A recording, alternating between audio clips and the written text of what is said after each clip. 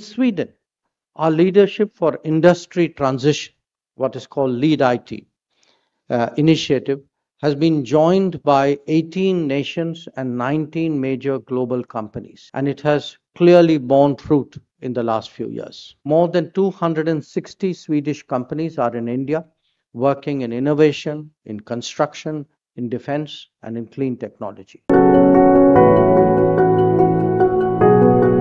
You have so many high-skilled people here, you have so much technologically advanced corporations and businesses. India is, of course, a very important partner for Sweden.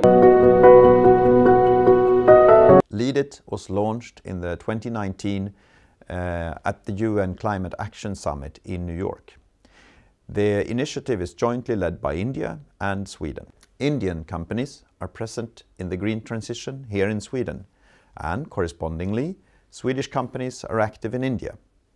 The collaboration between us to achieve the global green industry transition and to collaborate on innovation is very promising, and it holds great potential.